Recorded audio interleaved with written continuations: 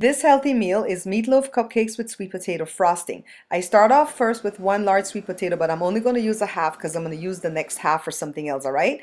This is some ground beef that I had in the fridge. It's not a whole lot. It's not even a pound. I've put some onions, tomatoes, and a bunch of spices that I like.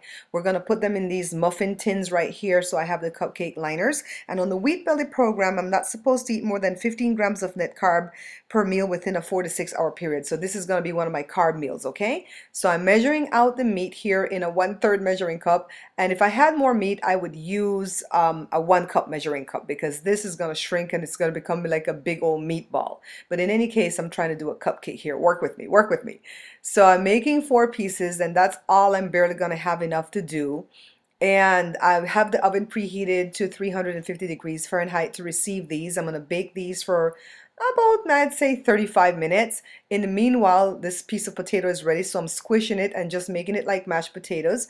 And I put a little bit of salt and black pepper, and basically just using the potato masher to squish it. Now I've switched out to a whisk because I want this to be so fluffy because I'm going to put it in a piping bag. And so, see, it's ready. I put a little bit of milk, to about a tablespoon of milk.